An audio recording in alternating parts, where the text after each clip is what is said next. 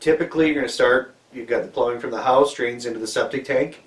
The main goal of the septic tank is to collect the solids, hold the solids back in the septic tank, allow the clean water that we call effluent to drain from the septic tank to the drain field. And the drain field is made up of a series of pipes, so that you've got the line that comes from the septic tank to the drain field. That's going to come into a T. And this front part of the drain field is called the header. So it tees into the header. So you've got pipe going sideways, and then you've got lines coming off of that header.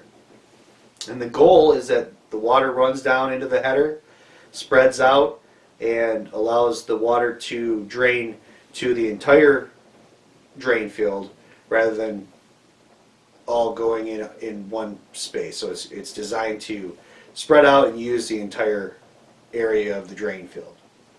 And those pipes are surrounded by stone, and as the water drains through that stone, there's bacteria that exists on that stone that clean the water, so that by the time the water gets back into the ground, it's clean and won't contaminate any ground or water sources nearby.